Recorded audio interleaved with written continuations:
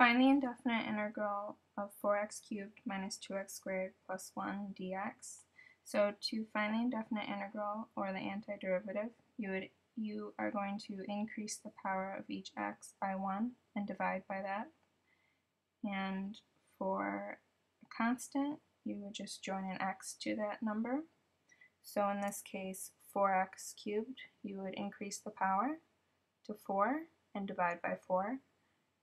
And for 2x squared, you would increase the power to 3 and divide by 3. For 1, you would join an x to that, and then always add the constant, or c.